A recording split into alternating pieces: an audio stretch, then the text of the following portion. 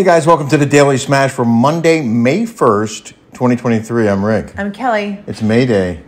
Mayday. I need this right now. Oh, God. So this is the Robo Red. Robo Red. Ilia wine. And, guys know that I like red before bed. Because red helps me fall asleep. And I like it. Ilia wine is a proud sponsor of the Daily Smash. A little bit of cheese. Maybe a little bit of fat. You can go to ilia.com and get yours for 10% off the already very reasonable prices. I want to cheers my wife. Here at Pickleball Partytown, we had a tremendous weekend. Really fun. We're here in between tenants. Well, cheers. I just want to tell them what just happened. Yeah, we're going to tell them what just happened right after we cheers. That's why I was saying Mayday, Mayday. I know. This is why I'm saying I need wine right now. I'm all stressed out. Jolie and her boyfriend Max just came home. They wrecked the golf cart. Wrecked the golf cart. Almost flipped it. He's badly hurt. I guess he fell out and scraped his leg on the street, like a big road burn on his leg, on his calf. And they broke the windshield on the cart, scraped up the side, but I mean they're fine. Besides his injury. I knew not to let them go at night. I knew it. Well, actually, it wasn't night when they left. Yeah, it was dusk. I thought they were going to go take a little ride around. They've been gone for what? Over an hour, I'd say. Maybe. Is it 9? A couple hours, I think. Yeah, it's been a couple hours. Yeah. So they had this mishap. And I just texted him, Max, do you have the light on? Get back now. And he comes in and I said, how's it going? And Jolie goes, no bueno. I was like, why? What happened? And then she goes, looks down, and it's like bad, like this big road scar. And I act like he's my kid. I go, get in the shower right now. Get in the shower right now. And then we broke out the first aid kit. It turns out there's no tape in there to put the bandage, to attach the bandage. Well, I don't want. We got to dress that wound. I need to go get some Neosporin now, and I have my PJs on. I was ready before bed. I was going to talk to you guys, and I'll handle it. Is Rite even open right now? It's probably closed now. There's a Walgreens. I think one of them's open 24 hours. Okay. Maybe the Walgreens is open. Okay, well, it could have been a lot worse. You know, I had a girlfriend, Alana. She was in Costa Rica, and they were drunk, and they were, like, screwing around, and they're going up and down really fast on the things. On a golf cart? Yeah. And they rolled it. She broke her foot and smashed it in, like, so many pieces. And then the girl got, like, brain surgery. Like, bad. Like Whacked her head on the... Bad. Yeah. Like, they rolled. Like, I mean, it was... Golf carts can be very, very dangerous. They're not... But she said they weren't joyriding. Jolie said that they were going on a roundabout. He didn't see it. And was on two things. How did he fall out is what I want to know. I mean, listen, you have to be going really fast and turn the wheel pretty hard to turn it on its side like that. We've never come close to doing that. No. And we ride all over the neighborhood. Yeah. That's some kid stuff right there. Like goofing off, going too fast. Listen, I mean, I'm making Jolie pay for that. Or him, one of the two. They're going to have to work out together to I'm making them pay for a new thing. We need a new windshield. Yeah. By the way, this Robo Red is really good. It is. Here, try it with a little piece of cheese. Oh. Like that. And coat your mouth. And then, oh my gosh. Wow. I'm just glad they're not hurt. But you know what? Me too. It's kid stuff. You know what I mean? Yeah. And he feels bad, and she feels bad. Yeah. So, there was an earthquake here in the desert this weekend. No, this morning. It was just after midnight. And Kelly's like, did you feel it? I'm like, that was no earthquake. No, but there was. It was several quakes measuring over 4 in magnitude, which is not a big earthquake, but it's enough. Apparently, you could feel it in Palm Desert. I think we were already asleep at 12:09 a.m. After midnight. I think we were already asleep. That was early Sunday morning. It said the shock waves could be felt for many miles. 4.5 magnitude quake. But look at right there. It's like Indio in Palm Desert. See, Yep. That's where we're at right now. And it has a little star. You can read it, Palm Desert. It's like midway between Palm Desert and the Mexican border.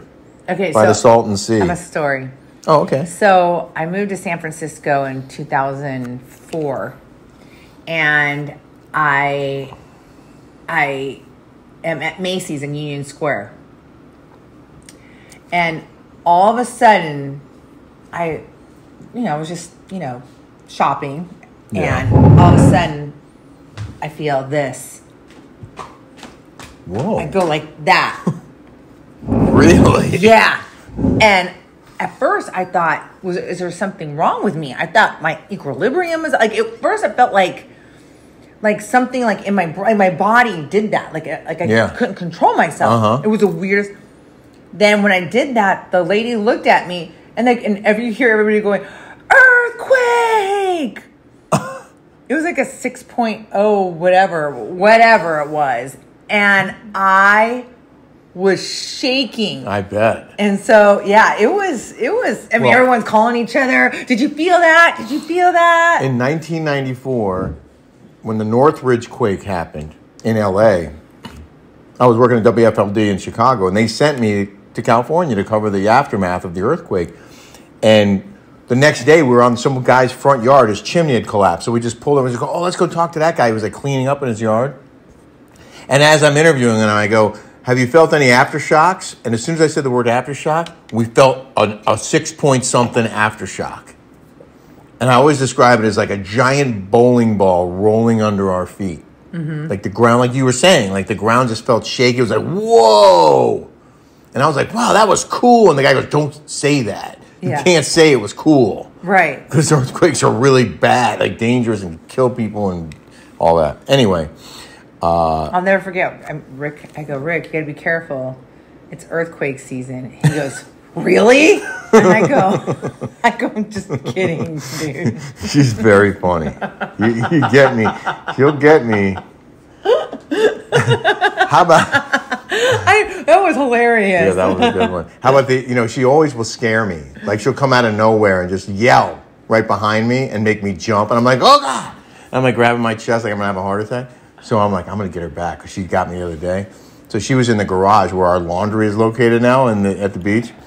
And I knew she was in there. So I like creep up and open the door and I go, hey, and I yell at her. And she screamed at the top of her lungs. I did. I was like, ah! And she goes, why would you do that? I go, you do it to me all the time. Yeah, but because there's like, it's like there's some riffraff at the beach. You know what I mean? It's kind of scary a little bit. I'm not going to lie.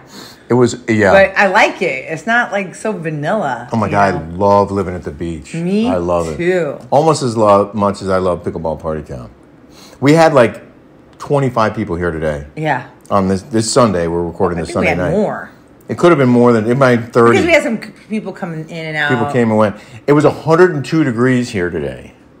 102. But we were in the pool, we were playing ping pong, where I was grilling. In the 100, I don't know if I've ever grilled in 102 degree heat before. Because you're from the East Coast. Hot, I'm breathing that smoke. Did you ever get it 102 in the Hamptons? Uh-huh. No. I mean, maybe on a rare occasion. Well, I remember I played tennis with Ramona in the Hamptons with her right before I met you. Yeah. And I thought I was going to die. Because of the humidity. The humidity, like this.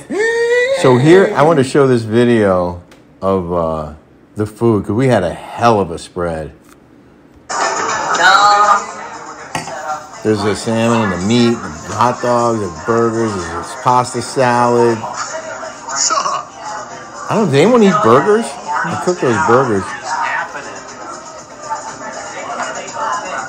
I mean, we could seat 20 people in this room. It's kind of awesome. That girl right there with the that cowboy hat, that's Donald Kleiner's wife. You know I was doing the grilling. Yeah.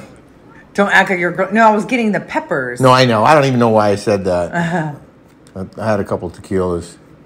And then, okay, so there's that video. And then there was another one. Oh, you want to show the video of you with Hope. And she had this system of doing a shot. What was that? It's called... I called it... She's... AstraZeneca. That's what I thought she said. I don't know.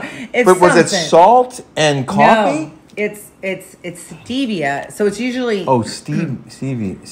Stevia. I'll show you. So she got this kind of coffee. So she had these 2 dishes, and one had I guess it was like a sugar substitute, and then the other one had the coffee grounds on it, and then and then the lime. So here's Kelly's shot. Hold on, let me push record. Okay, what is this thing called? AstraZeneca? An astronautica, because it sends you to the moon. Okay. Right, so you have your wet limes. A little, we don't do with sugar, we do stevia, as for watching our figures. A little dab of coffee. You do a shot, it tastes like cake. Really? Alright, you take a shot. Do a shot. Right? Got you, Mikey. You okay? Got you by a couple, but still good, right? Sugar side. Where's the coffee? It's on the lemon or lime or whatever the fuck it is. It was a lime. Yeah, baby. It tastes great. It tastes like a cake. Where is he? She's all there. Now you look like you were about to throw up. Well, what happened? It did taste